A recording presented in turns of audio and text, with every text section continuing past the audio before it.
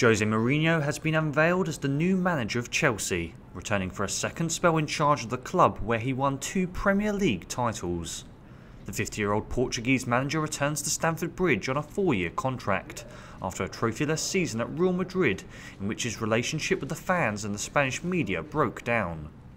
But the special one, as he is known by the English press, is adored by Blues fans, after securing the club their first league title in 50 years and also winning an FA Cup and 2 League Cups in his first 3-year spell.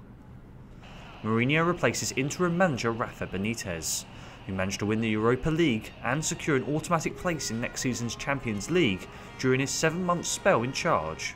Mourinho will be officially presented in a press conference at Stamford Bridge on the 10th of June.